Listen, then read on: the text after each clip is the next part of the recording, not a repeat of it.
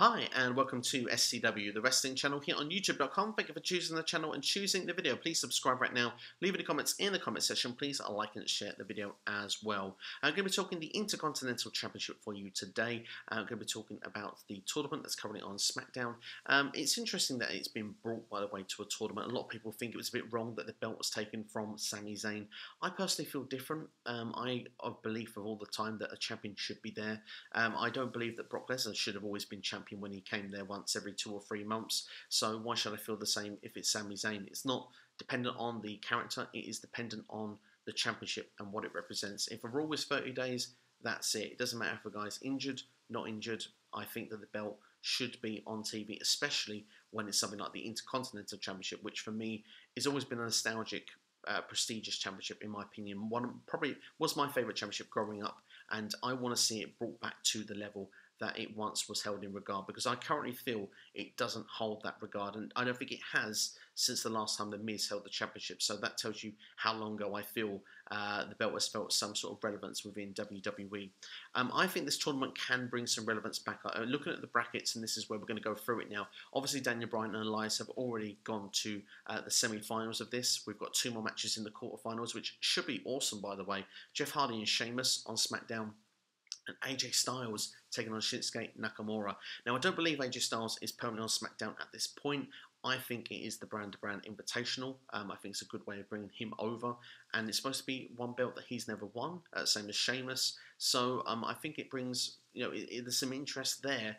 And if you look at Raw, Raw's got a lot of stars that could be in the main event or that sort of area.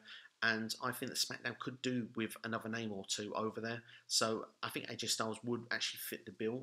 And if we look through in the tournament to give my prediction for the tournament, I think that with Jeff Hardy and Sheamus, I think Jeff Hardy is going to go through to the next round to face Daniel Bryan, which I think will have some interest there, would make a very intriguing semi-final. And that way as well probably brings the less predictable factor for that semi.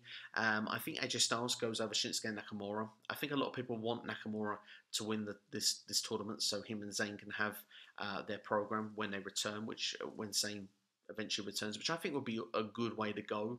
But I think at this particular moment, I think they're going to go for people that can really elevate this championship further. And I don't think when Shin's been the champion the last couple of years, whether it's United States or IC, I don't feel I've had that same feeling with him holding those belts. I think that if it was me, the final, I would book Daniel Bryan versus AJ Styles. I'd have Sheamus cost Jeff Hardy the semi-final, can continue their rivalry going into Backlash, and then you can have Daniel Bryan versus AJ Styles for the Intercontinental Championship. Make it a nice 20-30 minute classic between the two, because they can do it and make it work. Maybe not 30 minutes, especially when it's no fans, but these guys can put on a masterclass of what that belt represents. I like the message Daniel Bryan had, saying that he wants to make that the belt, and for that reason, I want him to win it. But I currently feel that AJ Styles is going to be the guy to win it, but we'll have to wait and see, because then AJ Styles can move over to SmackDown. Him and Daniel Bryan can continue a program going on till SummerSlam. So that's what I think will happen. That's what I want to happen. We'll have to wait and see if it does. But that's all from me anyway. Thank you for watching here on SCW, the wrestling channel. Please like, share and subscribe. I'll be back later in the week with another video. Take care and enjoy Monday Night Raw this evening.